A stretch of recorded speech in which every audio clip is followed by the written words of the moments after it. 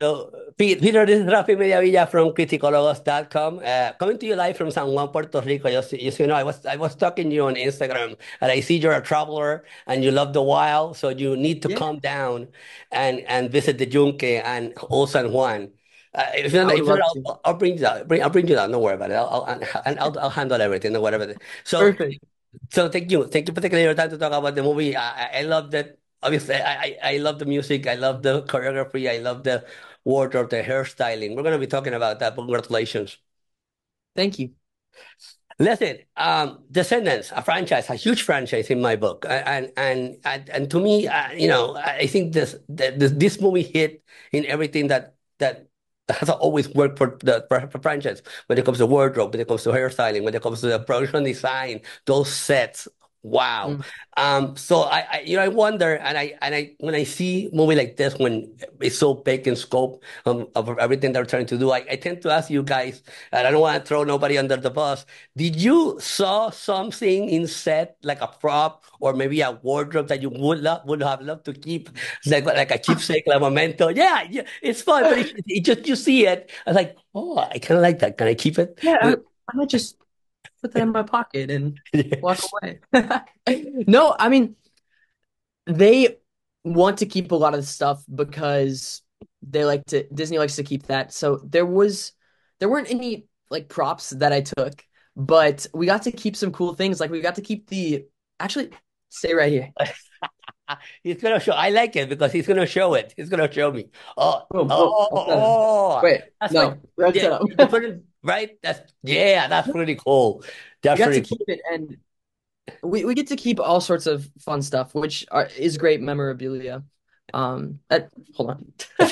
Right here, why not? I love it. I love it because this is real. This is real. I mean, this is part of the Cool. process.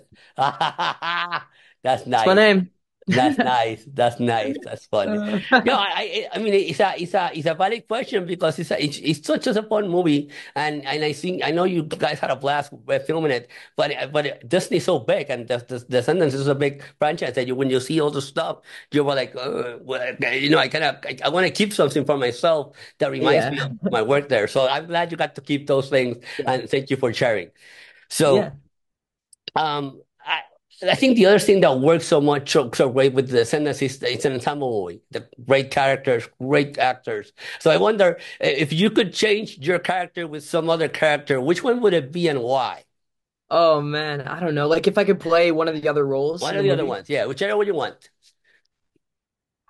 I think Difficult I think question, I there's a know. bunch of roles that could be pretty fun. I think that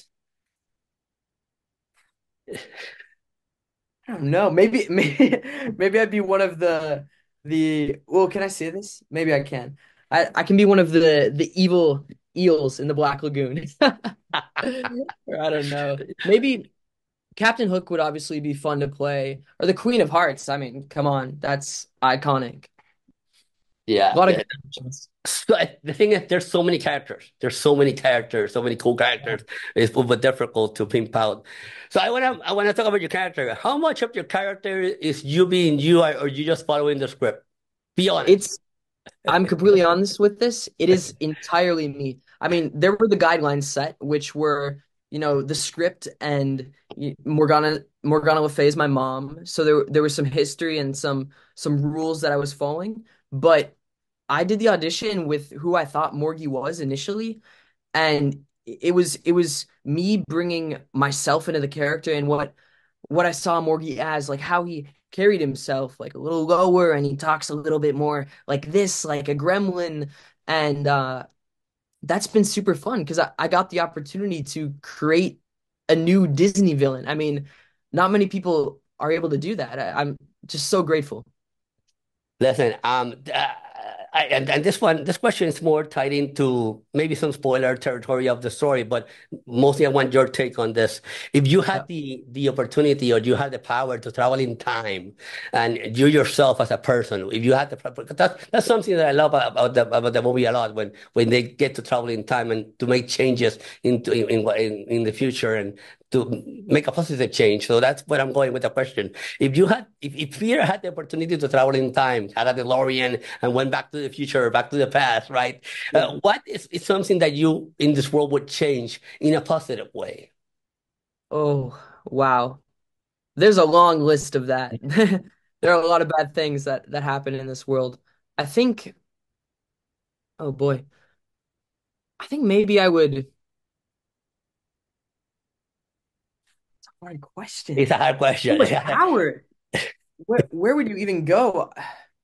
I Where mean, will we do you want start? to That's the stop? question. Like, Where what do are we we? start? What's poverty, war, Yeah. hunger, inequality?